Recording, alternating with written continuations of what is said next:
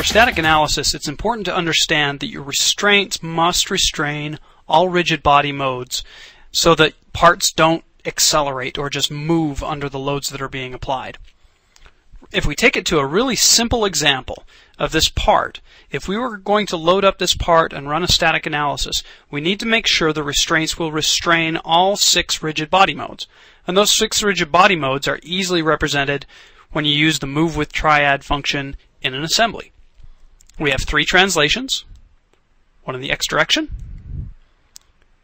one in the Y direction, and one in the Z direction. And we have 3 rotations.